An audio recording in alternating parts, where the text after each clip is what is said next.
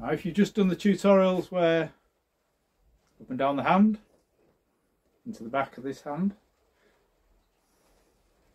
and you've also learned to roll up the arm and back, the next part is up the arm and into the hand.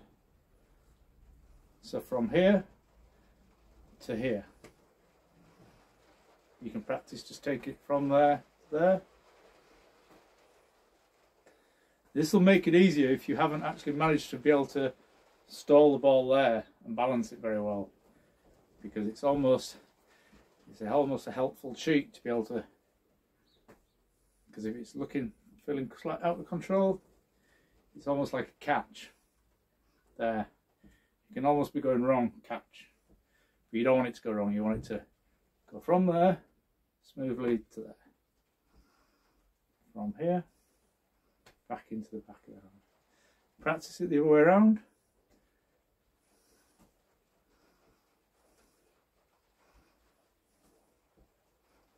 And with both hands, obviously.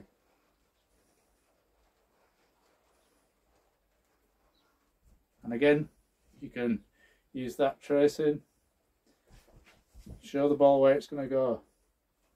It's going to go straight up the arm, it's going to go there. Straight up the arm and go there.